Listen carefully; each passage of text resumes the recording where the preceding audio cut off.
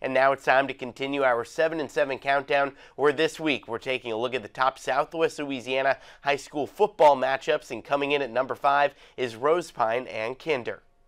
Rosepine and Kinder, like every game on this list, has been a competitive matchup over the past several years, one that Kinder won last year 14-7, and because of the competitive nature of the game, it has turned into one both fan bases and teams look forward to.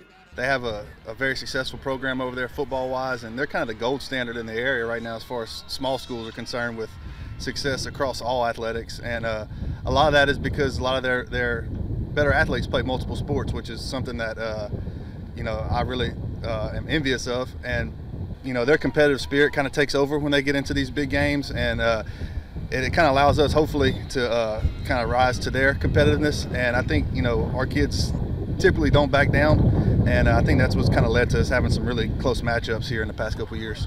This year, the game is somewhat unique as the head coaches for both teams are entering their first seasons as head coach, but both respect the friendly rivalry. I know that their program has been well established. I know Coach Fusilier just left, and Coach Ducote were really good friends. They called each other from time to time and bounced ideas, and I just think it's a respectful kind of grown into a rivalry, respectful rivalry that head coaches and things like and the players too are excited to play in that game. This year's game is set for September 14th at Rosepine.